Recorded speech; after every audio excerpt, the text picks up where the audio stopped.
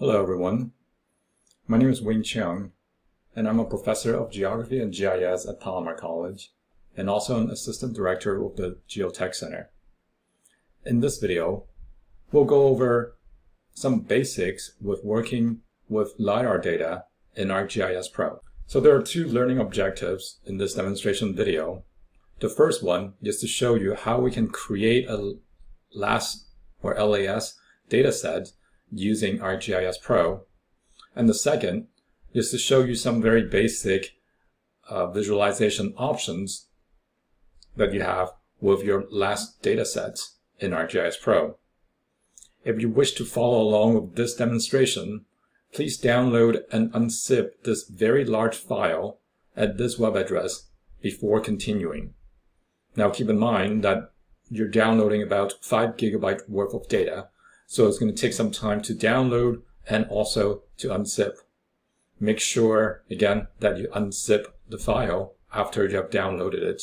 Otherwise, you won't be able to see it or find it in ArcGIS Pro. Some background information here.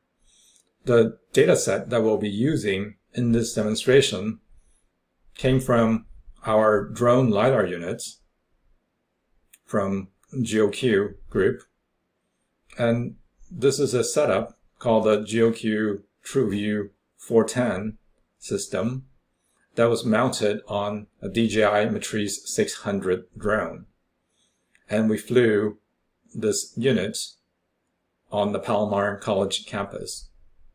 As you can see in this data sheet here, something that's worth mentioning is the laser or the LiDAR beams that this unit is capable of sending out, and also the number of returns that is capable of reading or detecting from each of those laser pulses that comes from these LiDAR channel or LiDAR beams.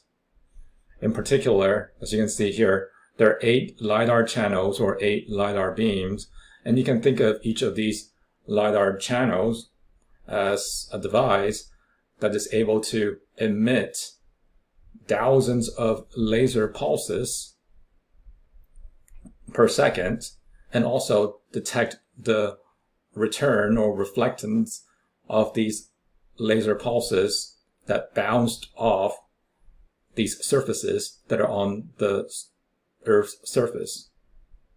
And for each of these thousands of laser pulses that are emitted by each of these 8 channels that is in this LiDAR scanner, our LiDAR scanner can detect up to 3 returns from each of those laser pulses. And what this means is this here. For each of the thousands of laser pulses that are sent off by each of those LiDAR channel, you can see that the first return is going to be basically the first reflectance of that laser pulse back to the LiDAR scanner. The second return is the second thing that the laser pulse hit and is returned to the LiDAR scanner. And the last return, in this case, the 5th return, is the last thing that the laser pulse hits and is returned to the laser scanner. Not necessarily all laser scanner, as in the case with the one that we're using to capture the data that we're working with in this demonstration, is capable of detecting 5 returns from each laser pulse. In our case, the Quanergy M8 is only capable of detecting 3 returns. So now let's move on to part 1 of this demonstration video, creating a LiDAR dataset in ArcGIS Pro. To do this, we need to open ArcGIS Pro and start a new map. And I'm going to go ahead and call this LiDAR 1. And I'm going to put this in my folder here. And if you have not heard of the term LiDAR before, LiDAR stands for Light Detection and Ranging. And it's basically a technique where the laser scanner, like I mentioned before, shoots out these laser pulses and measure the amount of time that it takes for those laser pulses to be returned to the scanner. And depending on the amount of time that it takes for those laser pulses to be returned to the scanner, that is how the laser scanner figure out how tall these surfaces are. So now that we have opened our new project, we can go to Analysis and go to Tools and look for the Create Last Dataset tool. And then we'll navigate to the files that you downloaded and unzipped. So in particular, this is the file that we want, the one that has 201416 in there. And then we need to specify where we want to put the output. And I'm going to go ahead and say that I want to put the output here in this G197 folder, but I'll call it Palomar. And then make sure that this Compute Statistics box is checked, and then click the Run button here. And what this process is basically doing is it is just creating a container for our last file, which came from the LiDAR unit in ArcGIS. And so when that is complete, you should see a red box showing the extent of that last data set that was captured by our drone LiDAR units. And right now, you may not be able to see any of the points that are created and recorded in this last data set. But if you zoom in, you can see here are the points that is part of this last data set. And just like what I was mentioning before, each of these points, each of these individual dots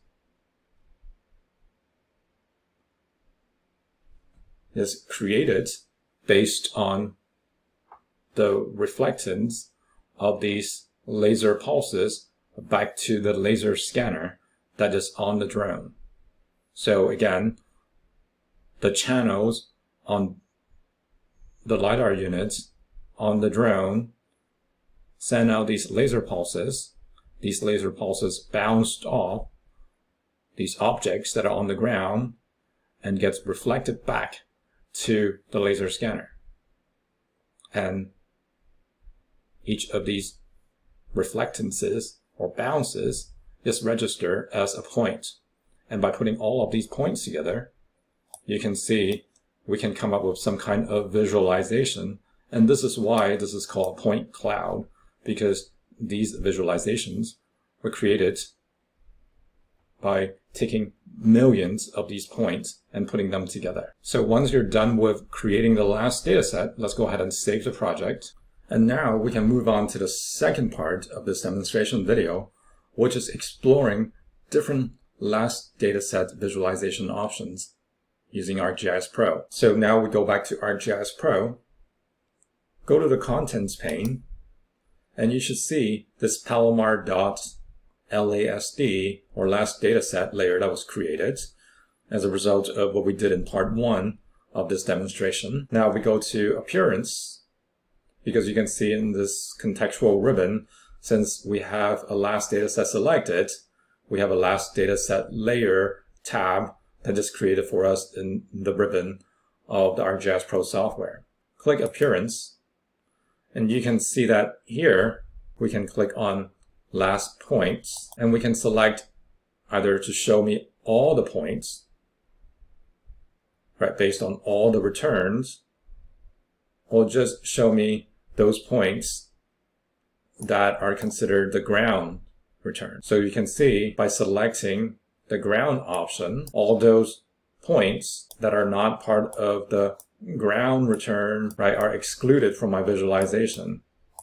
Like all those points that coincided with this building outline, or trees, or cars are excluded, and only the points that are lower in elevation, right, because if we expose this, you can see the different colors associated with the points are showing us different elevation values. So now if we go on and make sure that the last data set is selected and go to Last Points, and now ask ArcGIS Pro to show me just the first return points. So just like I went over briefly in the background slides, those first return points are the first object that the laser pulse from our scanner came into contact with.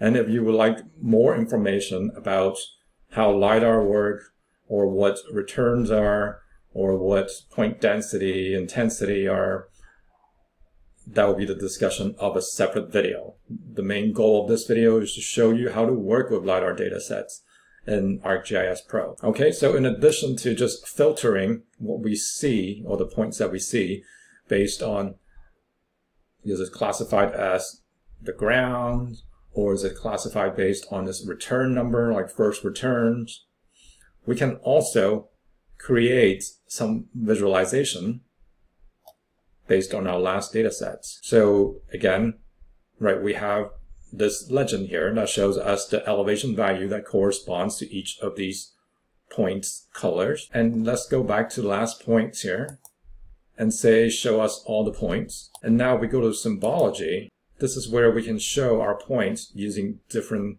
schemes or different coloring methods. We can color our points based on their return numbers, as opposed to coloring our points like what we're doing now based on their elevation value. So as I've mentioned before, since this particular LiDAR system that we use are capable of detecting 3 returns or up to 3 returns for each of the laser pulses, you can see we have return number 1, 2, and 3. And here in this pane, we can change how to colorize each of those returns. And so you can see we have a lot of points from the first return, which is normal, and then fewer points that are part of the second return, and then even fewer points that are part of the third return. So now let's look at some other visualization methods. If we go back to symbology, you can see we can also visualize our point cloud as a surface, an elevation surface. So instead of coloring our points based on the elevation registered at those point location, we can also build a triangulated irregular network, or TIN model, based on the height or elevation register at each of these point locations. If we really zoom in, you can see each of these surfaces takes the form of a triangle. And the triangle is created by connecting 3 points at that location. So now we zoom out, you basically get a 3D mesh or a TIN model that is showing you elevation of the area. We can still filter the points in our data set by their class, just like what we have done previously. So we go back to last points here and say, just show me the elevation surface that is created by all the points that were classified as ground by the software. You can see the software strip away all of those points that are not considered part of the ground, and then use the remaining points to create this TIN model, or this elevation surface, that is based on the points that are classified as ground. And so this is very important, because this allows us to basically erase all the non-ground features from our study area. So in addition, other options for visualizations includes, again, if we go back to symbology, we can also visualize our layer as a slope surface to allow us to see the changes in elevation across our study area. Right, so you can see that here in particular, in some areas where there is a incline, right, it has a greater slope value. And then lastly, we can also visualize elevation information as contour lines. All right, so let's decrease the interval since there's not much elevation changes in this area, just so that we can see some lines. And so you can see, right, instead of using different color points or different color triangles to represent that elevation change information, we can now represent that elevation change information using contour lines. And again, we can save this project if you like. And this concludes our short demonstration on how do we create a LAS dataset based on a LAS file. For more information about LiDAR data or other topics in GIS, please visit the Geotech Center website. Thank you for watching.